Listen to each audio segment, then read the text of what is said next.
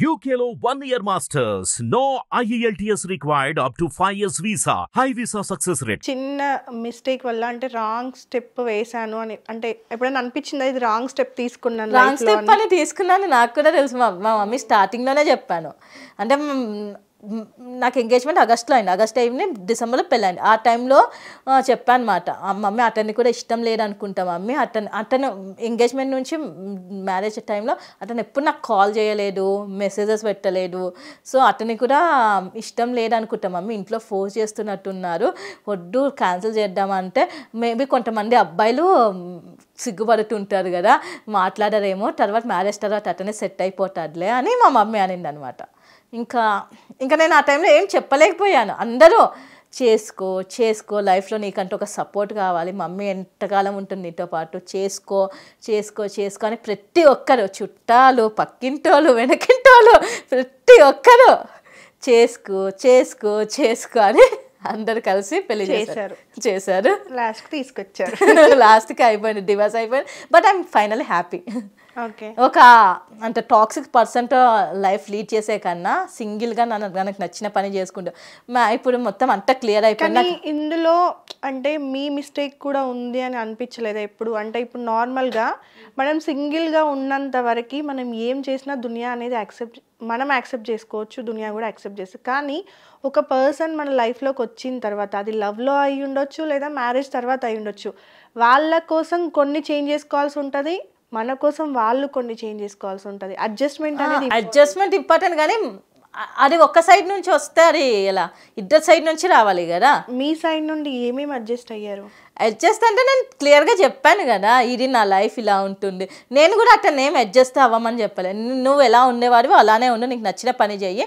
నేను నచ్చిన పని చేస్తాను but at the end of the day హ్యాపీగా ఉండు అంటే నాకు నచ్చని పని నేను చెప్పాను వాళ్ళకి క్లియర్ నాకు జాబ్ చేయడం 9 to 5 జాబ్ చేయడం నాకు నచ్చదు నాకు అదొక హెడ్ఏక్ లాగా అనిపిస్తుంది నేను జాబ్కి వెళ్ళాను అనుకో నేను మార్నింగ్ 10కి జాబ్కి వెళ్తే నైట్ 7 వరకు ఉంటుంది జాబ్ నేను 4-5 నుంచి వెయిట్ చేస్తుంటా ఎప్పుడు 7 అవుతుంది ఇంటికి వెళ్ళిపోదామా అని సో నాకు ఎందుకు అంత హ్యాపీ అనిపించదు జాబ్లో అదొక రొటీన్ మెకానికల్ లైఫ్ అనిపిస్తుంది ఇప్పుడు నేను ట్రావెలింగ్ చేస్తున్నాను ఇది కూడా ఒక జాబే నేను ట్రావెలింగ్ నేను సండే చేస్తా మండే చేస్తా అసలు కొన్ని డేస్ అయితే లైక్ 1 month 1 day కూడా లీవ్ దొరకదు బట్ నేను చాలా హ్యాపీ ఉన్నా ఎందుకంటే డైలీ నాదొక సెలబ్రేషన్ లాగా అనమాట లైక్ ఒక ప్లేస్కి వెళ్తాము నేను మొన్న కేరళలో 15 days ఉన్నా కన్యాకుమారిలో 2 days ఉన్నా అంటే నేను మార్నింగ్ నుంచి ఈవినింగ్ వరకు ఎక్స్ప్లోర్ చేస్తూనే ఉంటా మళ్ళీ ఈవినింగ్ రూమ్కి వచ్చి ఎడిట్ చేసుకుంటా సో నాకు అదేమి మెకానికల్గా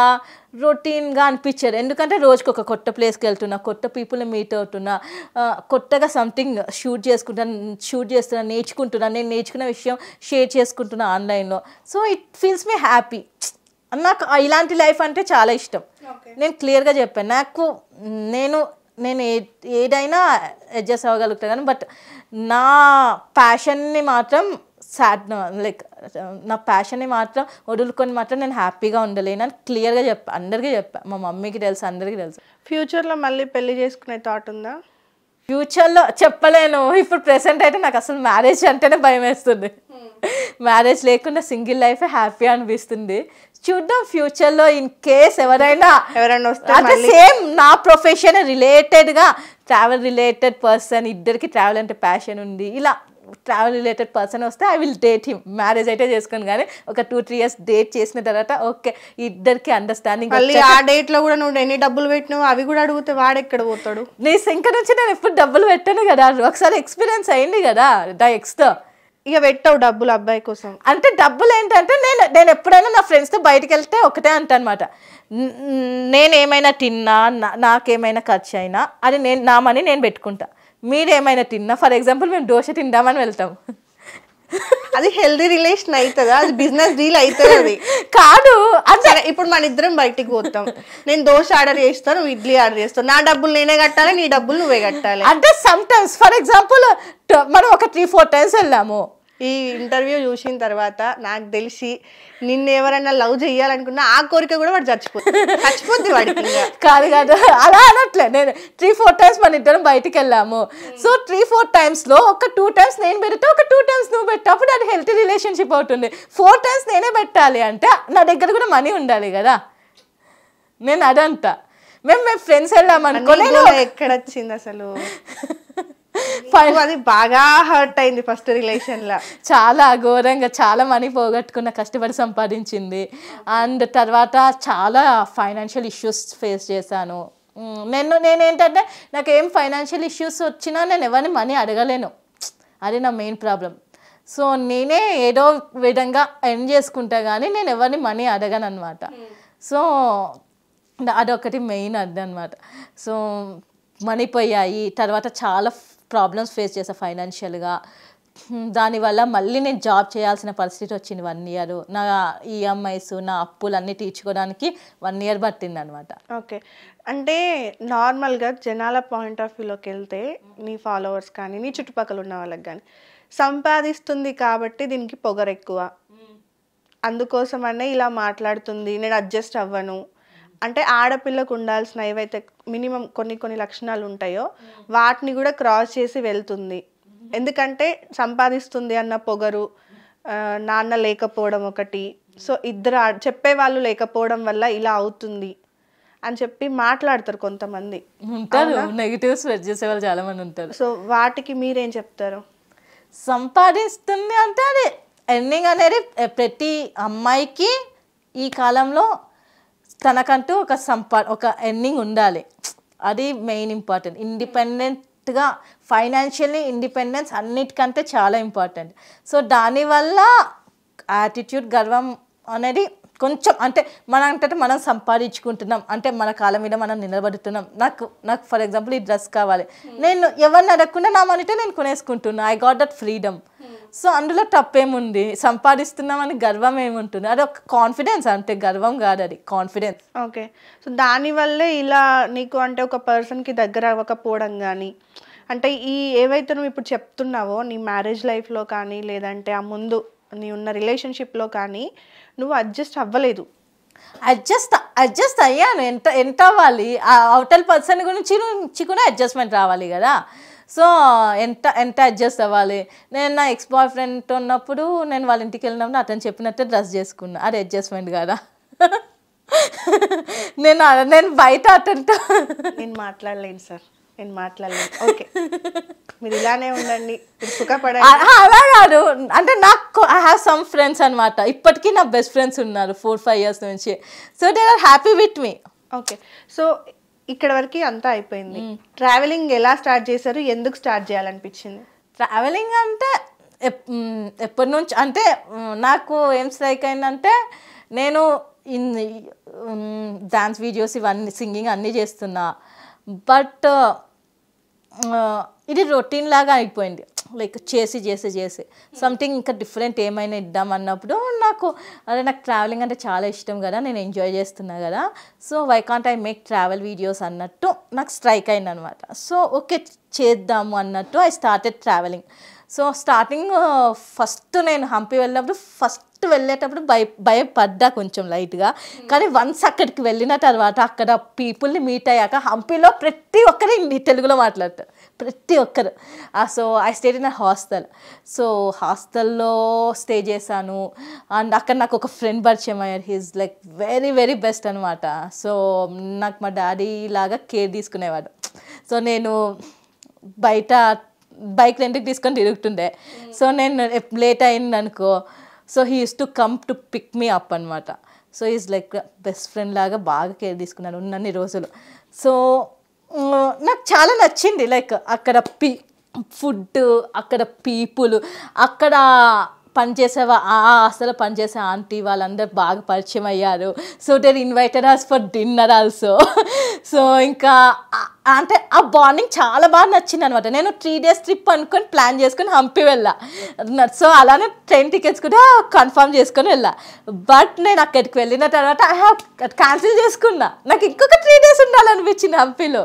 సో ఆ ప్లేసు, ఆ విలేజ్, ఆ వైబ్స్, ఆ గ్రీనరీ అండ్ మేము డైలీ కొండలెక్కి పైకి వెళ్ళి సన్సెట్ చూస్తుండే, లేక్స్కి వెళ్తుండే, వాటర్ ఫాల్స్కి వెళ్తుండే, డిఫరెంట్ ప్లేసెస్కి వెళ్తుండే. అండ్ ఈవినింగ్ టైమ్ బైక్ మీద హంపి రోడ్స్ మీద బైక్ రైడింగ్ అయితే ఆసమ్ ఉంటుండే. సో ఈ అన్ని ఎక్స్పీరియన్సెస్ బ్లూమ్ అంటే చాలా డిఫరెంట్గా అనిపించాయి, చాలా మంచిగా అనిపించాను, బ్లూ మై మైండ్ అంత బాగుంది అనమాట. సో అప్పుడు అనిపించింది అరే ఇది చాలా బాగుంది కదా, ఇంత ఎంజాయ్ చేస్తున్నా, సోలోగా కూడా నాకు సోలో అనిపించట్లేదు. సో బాగుంది కూడా సోలో అనిపించట్లేదు, సోలోగా వెళ్తున్నప్పుడు కూడా సోలో ట్రావెలింగ్ అనిపించట్లేదు. కొత్త మనుషులు పరిచయం అవుతున్నారు and they are very kind, చాలా హెల్ప్ చేస్తున్నారు. వీడియోస్ ఎవరు తీస్తారు మరి మీకు? మాక్సిమం నేనే షూట్ చేసుకుంటాను. నా దగ్గర ఒక ట్రైపాడ్ ఉంటుంది, ఆ ట్రైపాడ్లో నేను అన్ని సెట్ చేసుకొని పెట్టుకుంటా. సో నాకు ఏ షాట్ కావాలనుకుంటే ఆ షాట్ నేను తీసేసుకుంటా. లేకపోతే అక్కడ స్ట్రేంజర్స్ ఉంటారు కదా, సో వాళ్ళని అడుగుతా ఒక లైక్ నేను మీ ఫొటోస్ తీస్తాను, మీరు నా ఫొటోస్ తీయండి, నా వీడియోస్ తీయండి అంట. వాళ్ళ ఫొటోస్ నేను తీస్తాను, నా వీడియోస్ ఫొటోస్ వాళ్ళు తీస్తారు. ఓకే, ట్రావెలింగ్కి అమౌంట్ ఇదంతా మరి? ట్రావెలింగ్ అంటే నాకు ఇప్పుడు ప్రెజెంట్ పర్వాలేదు, అంటే నేను జాబ్ చేస్తూ నేను కొంచెం మనీ సేవ్ చేసుకున్నా. ఆ సేవ్డ్ అమౌంట్ ఉన్నాయి, ప్లస్ నేను ఇప్పుడు ప్రెజెంట్ నేను ట్రావెల్ చేస్తున్నప్పుడు నాకు యూట్యూబ్ నుంచి, ఇన్స్టాగ్రామ్ నుంచి ప్రమోషన్స్ అండ్ బర్త్డే విషెస్ నుంచి వాటి నుంచి మనీ వస్తాయి. మంత్లీ ఒక 20, 30 or 40, సమ్టైమ్స్ కొంచెం ఎక్కువ కూడా రావచ్చు. ఆ మనీ ఉన్నాయి. ప్లస్ నేను బడ్జెట్ ఫ్రెండ్లీగా ట్రావెల్ చేస్తాను. లైక్ నేను హంపి వెళ్ళాను, హాస్టల్లో ఉన్న per day 300 rupees. And food మాకు బ్రేక్ఫాస్ట్కి 20-30 rupees, లంచ్కి ఒక 70-80 rupees, బైక్ రెంట్ 300, పెట్రోలు అంతే, అంతకుమించి ఇంకేం అవ్వదు కదా. నాకు హంపి మొత్తం ట్రిప్ కాస్ట్ 4-5 thousandలో అయిపోయింది, ఒక 6-7 days trip cost. Solo travelling. ఇది ఇన్స్టాగ్రామ్ లో కూడా ఒక చిన్న వీడియో చూసిన నేను, సమ్ ర్యాండమ్ గా ఒక దగ్గర ఏదో మిస్ అయ్యారు అడ్రస్, భయం వేసింది.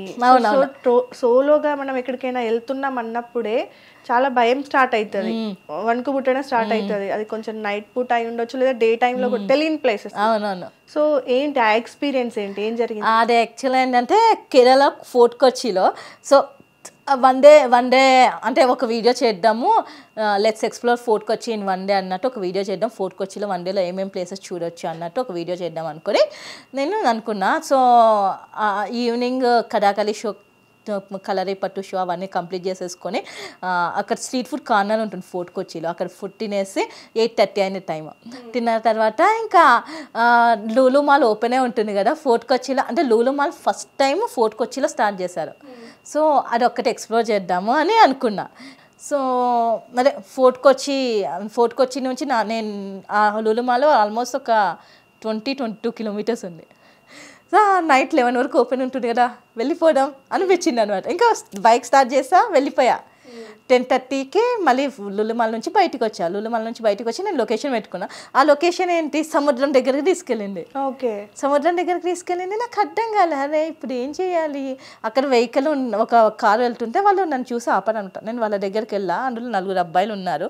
ఇలా నేను ఫోర్ట్ కొచ్చిలో నా హాస్టల్ ఉంది, ఎక్స్ హాస్టల్, నేను అక్కడికి వెళ్ళాలి, లొకేషన్ పెట్టుకుంటే ఇట్లా సముద్రం దగ్గరికి తీసుకొచ్చిందంటే వాళ్ళేమో ఇది నువ్వు ఫోర్ట్ కొచ్చి వెళ్ళాలంటే నువ్వు సముద్రం నుంచి వెళ్ళాలి, నీకు వేరే రూట్ లేదు అని అంటున్నాను అనమాట. నాకు అర్థం కాలే. వాళ్ళు ఇంకా నాతో ఫ్లడ్ చేయడం స్టార్ట్ చేసింది. పేరేంటి ఇది అంటే చెప్పాను, నా పేరు రేవతి అండి, ఇన్స్టాగ్రామ్ ఐడి అంటే.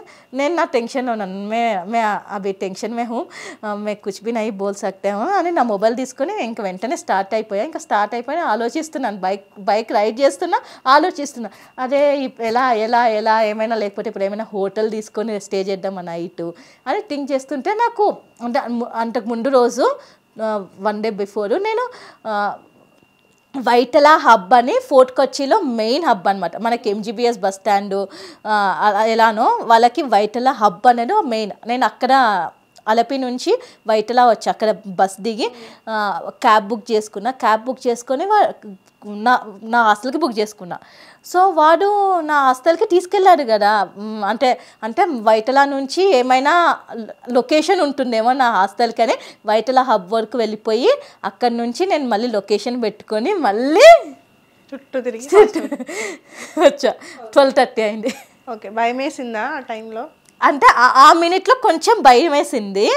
ఆ తర్వాత ఇంకా నేను నియర్ బై వస్తున్నప్పుడు ఏమంటే భయమైన, రోడ్ మీద ఎవరు లేరు కానీ భయం వేయలే. థ్యాంక్ గాడ్ బైక్ అయితే ఇక్కడ ఆగలేదు. అండ్ నేను లొకేషన్ పెట్టుకున్నది, నేను వైటల్ హబ్ దగ్గర నుంచి ఏదైతే నా హాస్టల్ పెట్టుకున్నానో ఆ లొకేషన్ అయితే కరెక్ట్గా చూపించింది. 12:30కి నేను హాస్టల్కి వెళ్ళిపోయా. Okay, super.